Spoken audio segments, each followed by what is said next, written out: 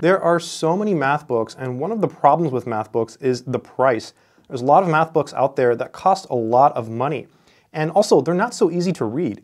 In this video, I'm going to show you books that are easy to read, they have answers to every single problem, and they are super affordable and widely available. So if you're thinking about getting started with mathematics, or you want to refresh your mathematics, you can use these books to do both. These books start from the most basic mathematics, pre-algebra, geometry, and they go all the way to calculus. All right, let's get started and let's go in order so you can see which book is right for you. Pre-algebra is like the most basic math you can learn pretty much, and this is actually where I started, and both of these books are awesome for beginners. Let's start by looking at this one here, Essential Pre-Algebra Skills Practice Workbook. This one is by Chris McMullen, PhD, and it has answers to every single problem. Here's a quick look at the contents. It talks about exponents, order of operations, fractions, decimals, percents, working with expressions, solving equations, ratio problems, rate problems, and inequalities. And you have an answer key, which again gives you answers to everything, which make it a great choice for self-study. The format of the book is such that it requires very little reading and more doing. So you're going to find yourself actually doing mathematics with a book like this. For example, this is the section on adding and subtracting fractions. So it has a very, very short explanation. It gives you some examples, and then you have tons of exercises where you get to practice adding fractions. And then you can look in the back of the book and you have answers to every single problem. Here you can see the answers to the exercises we were just looking at, and you'll notice that it actually has all of the steps, so it actually shows you how to do the problems. It doesn't just give you the answers, which make it incredible for self-study. Now, this is not a perfect book by any means. This is not really a textbook, it's a workbook, so it only covers certain topics. But that really is reflected in the price, and you get answers, which is super, super valuable. So it's perfect for anyone who actually wants to learn and actually do mathematics. Everything you need to ace pre-algebra and algebra 1 in one big fat notebook. I actually have every single book from this series, and they are all incredibly awesome.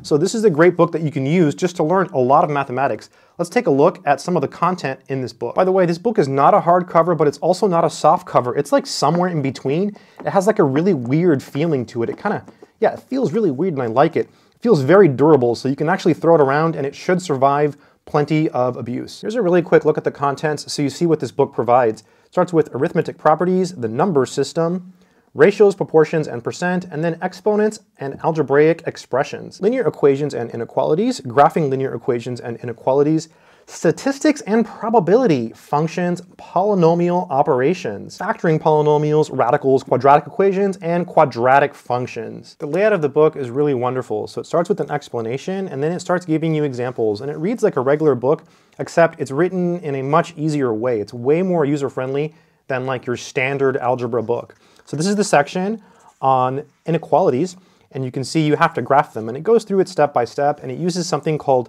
the test point method.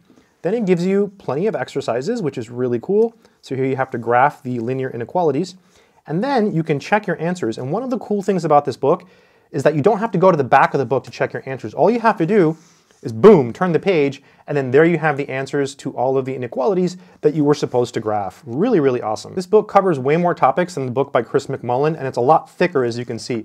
Both of them are excellent books, and both are worth getting. I think this book is great for anyone who just wants to get started with basic mathematics. It's a really good starting point, and it actually even includes other topics like statistics, as we saw earlier. So which book should you get? Well, as a collector of math books, I got both because I collect math books. If you're trying to decide between this one or this one, I would just say get both. They're actually that affordable that you can probably just get both and then switch it up. You know, one day you read this book, the next day you read this one, or maybe one day you do problems from both. I wanted to throw in geometry because I don't talk about a lot of geometry books, and that's because there's not that many geometry books compared to other subjects. I think one of the reasons is that geometry is typically not taught in college. Most people who go to college don't take a geometry course unless they're like education majors, but if you're like a math major in college, you're probably not going to take an entire course on geometry.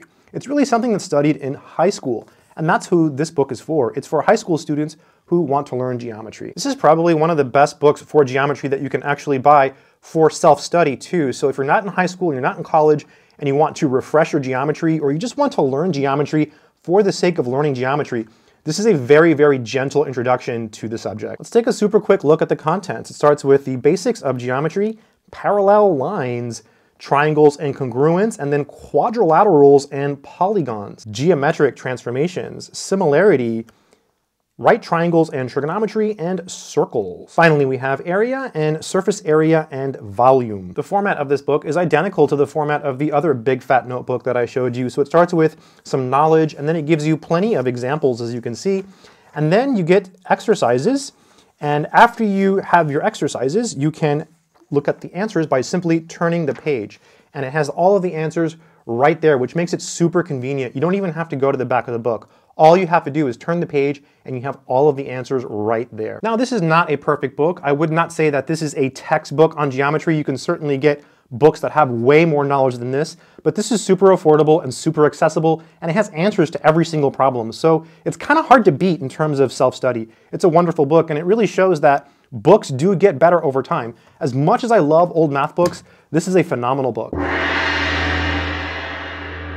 Algebra Essentials Practice Workbook with Answers. This one again is by Chris McMullen, and this is a really nice book for people who want to learn some algebra. The best thing about this book is that it has the answers and that it's affordable. It's not a perfect book because it doesn't have as much knowledge as, say, College Algebra by Blitzer, but it's got answers to everything, which make it a great book to start doing math as soon as you get it. Here's a quick look at the contents, and you can see it doesn't have that many topics, but what it does cover, it covers well. Linear equations with integral coefficients, linear equations with fractional coefficients, simple quadratic equations, factoring quadratic equations, formula for the quadratic equation, cross-multiplying, and systems of linear equations. So it has very, very specific topics. The layout of this book is very similar to Chris's other books.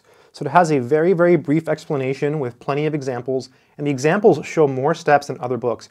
I compare the examples in Chris's books to math videos. When you're making a math video, you're able to show more steps because you're able to speak at the same time. Chris somehow puts that into words, which is a very, very big challenge, and he does a really good job. Then you turn the page and you have tons of problems. It is ridiculous how many problems you have, but honestly, that's how you get good at mathematics, by doing problems. I mean, look at this. Look at all of these problems on cross multiplication. It just keeps going and going and going. Will it ever end? I'm still turning the page and there's still problems on cross multiplication.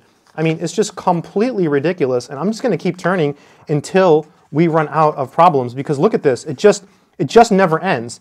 I mean, I'm still turning the page. Oh, I think I've reached the end. Finally, now we're at systems of linear equations.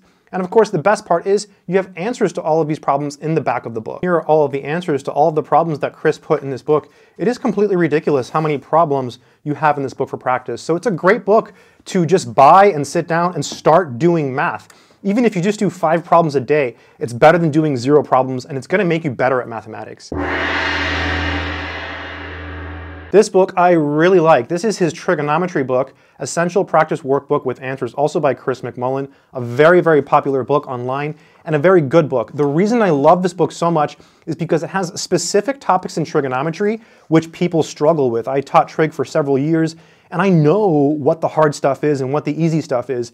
Chris puts the hard stuff in here, and he covers it really, really well. Here's a quick look at the contents. Now, it's not all hard. A lot of it's pretty easy. For example, converting degrees to radians, converting radians to degrees, identifying trig functions in right triangles, special right triangles, memorizing basic trig functions in quadrant 1. There we go. Finding the reference angle, determine basic trig functions in quadrants 2 to 4. This is what destroys people. So that's one of the hardest things for people to learn in trig. And Chris has tons of exercises so you can practice.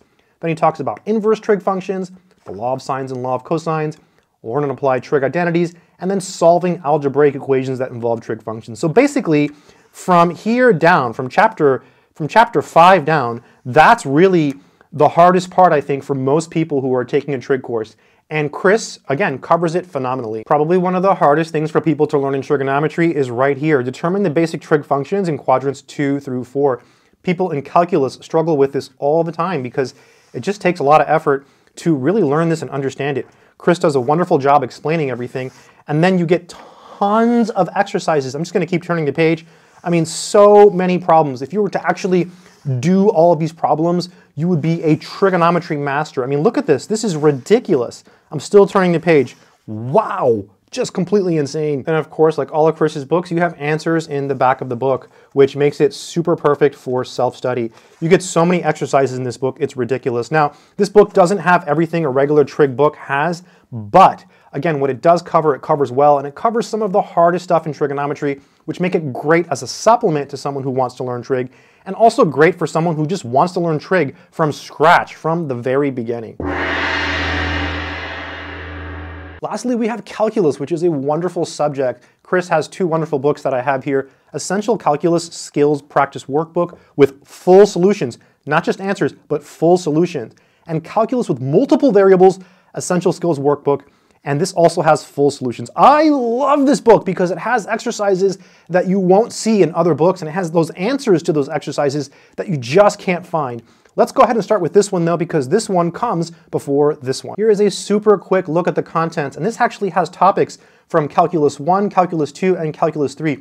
It's like a weird mix of topics that he decided to pick and throw in the book.